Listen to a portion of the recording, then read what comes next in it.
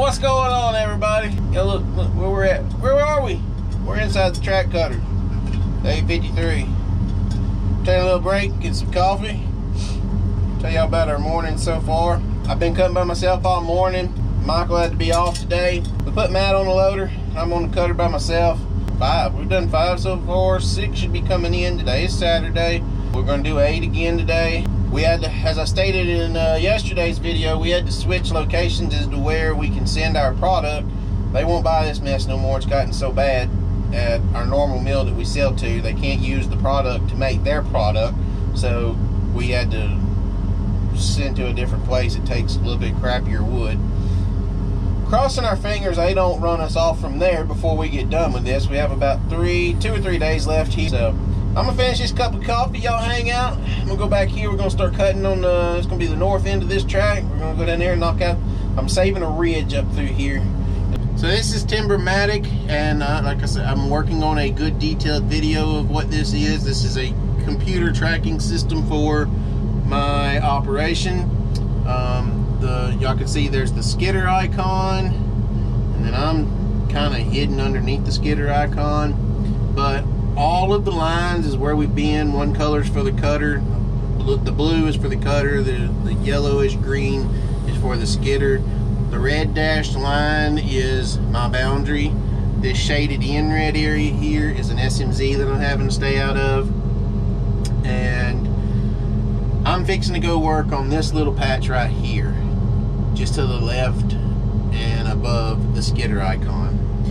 And there was 43 acres here when we started, and this kind of shows you all the information that's in the computer right now, collecting the data and everything else. I'm trying to roll y'all around where the screen glare isn't so bad, but anyway, you can kind of see it tells you your tonnage, estimated tonnage that's on the ground, all that stuff. So there's a lot of cool stuff going to come out with that here in the near future from my channel.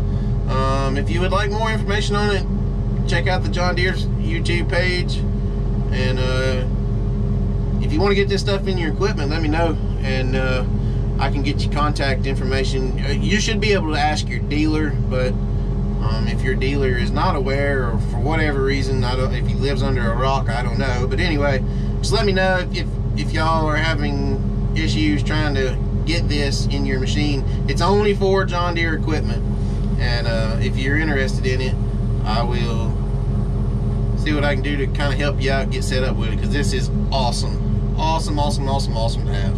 Y'all hang tight, we'll be back. Alright, Birdie, I'm back on the phone. Alright, so we're going to do a voiceover on this piece here. This is not what I wanted. This is completely farthest from what I wanted. This is what I had to settle with for the day.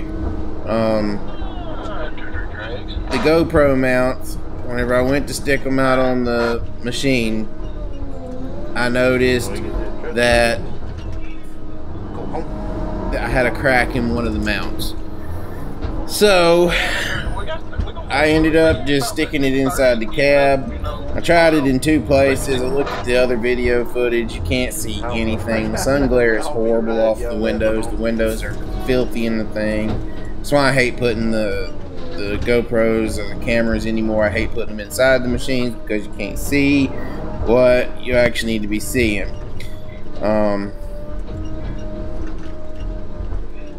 So just, I don't know. We're gonna ride inside the cab, and I think I talked to y'all a little bit. I'm not sure. I'm gonna scroll ahead of this a little bit better, but anyway, it's something good to watch for y'all. I mean, I'm not exactly perfectly happy with it, but it's still decent content. A lot of people like riding inside the track cutter. I would rather have y'all. My favorite place to put y'all is, you see the computer monitor? I like to stick y'all on the, just under it, on the outside, there's a metal beam. I can stick y'all to it, and you ride there, and it gives y'all great perspective of what the machine is doing and everything. But anyway, we didn't get it there. I didn't want to stick the GoPro out there, because the track cutter has a lot of vibration, and then the vibration make the GoPro fall off and because, you know, they were cracked, the mounts were cracked, the little plastic mounts are cracked, and that's the last thing I want to do is lose the GoPro. So anyway, y'all just hang out and ride with this, and I've got some other footage somewhere in here I'm gonna mix in that I actually took from today while we was at work, where I stuck the GoPro out on the head and worked a little bit in that situation. So anyway, y'all just hang tight, y'all enjoy. Go subscribe if you're not subscribed, and I'll try and do better tomorrow for y'all, because in my opinion this is not my best work right now. I'm not happy with this, but anyway, y'all enjoy it.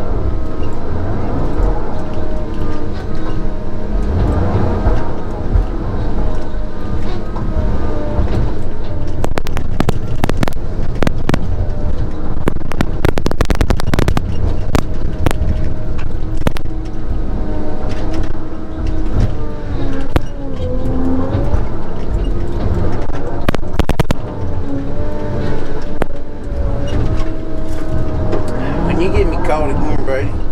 We got the skidder and just run down this road with the blade down, back dragging some of that trash out. It looks better.